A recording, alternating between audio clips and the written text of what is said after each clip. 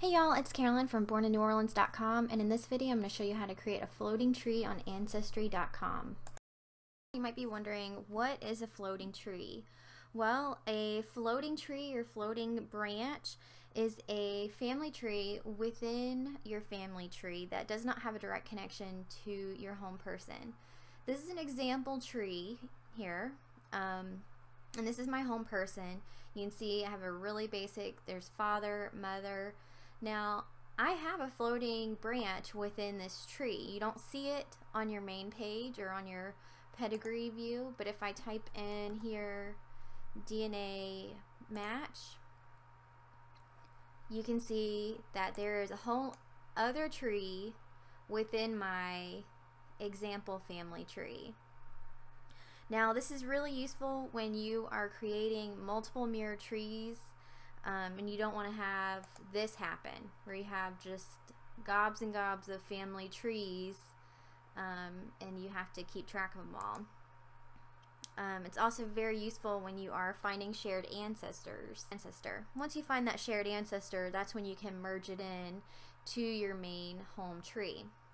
Okay, so now that you know what a floating tree is, I'm going to talk about 3 different ways where you can get started. And I'm going to walk through each way. The first way is you can add a relative.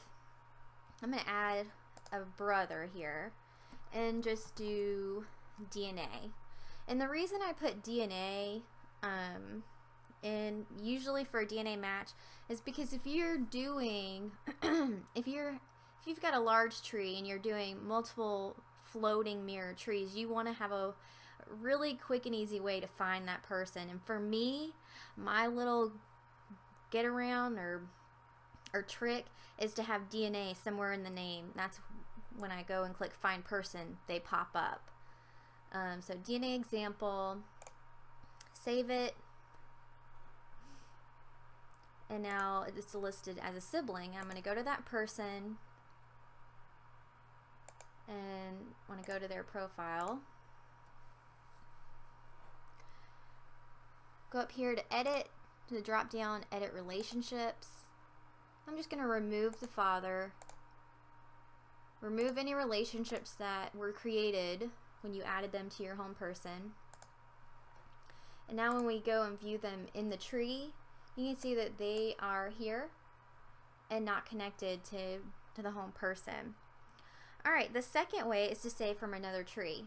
So I'm going to go over to my DNA tree, and I'm gonna pick this guy right here, Andrew Jackson Page, and this is my tree, so I own it. So it might be your view might be a little bit different when you're looking at like a public tree or one of your DNA matches tree. But anyways, you can have the option to save the tree down here on this little navigation bar, and there's also a drop down menu where you can click save to tree. I'm going to do that right quick. And make sure you have the right tree connected and add a new person.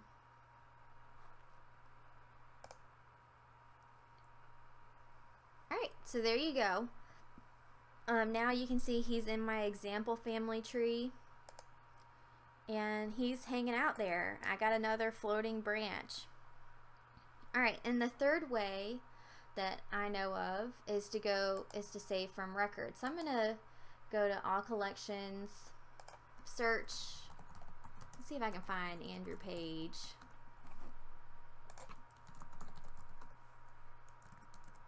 Whoop.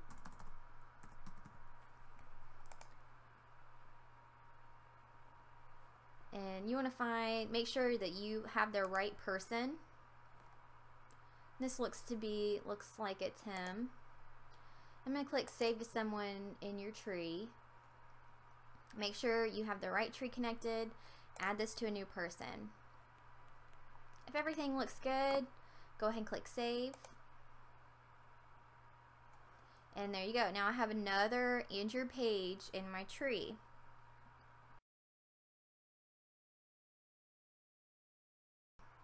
When you've built out your tree, you're hoping to find a duplicate between your tree and your DNA matches tree. So if I get to this guy, DNA match example, and I find that his great-grandfather is the same great-grandfather of my home person, then I want to merge them, and that way this DNA match has a connection to my main tree now. We know the connection between this DNA match and the home person. So let me show you how to merge, and I got a couple people in here that are duplicates, so we want to merge them. You're gonna go to the person that you think is a duplicate. And for me, I know Andrew Jackson. He's got a duplicate in here. And down here on this menu or this navigation bar, there's an option to merge with duplicate, and also in the tools, there's an option to merge with duplicate. And it's really good about finding the duplicate, but you might have to search for it. Choose the options that you want and click merge. And there you go. Now I only have one Andrew Page in my tree. There you go. So that's pretty much it. That's how you create a floating branch or floating tree within your main tree on Ancestry.com. If you have any questions, please leave a comment below. If you have any topics that you want me to discuss, feel free to comment and bring it up. Make sure to visit my website, borninneworleans.com. I try to add tricks and tips that I know of.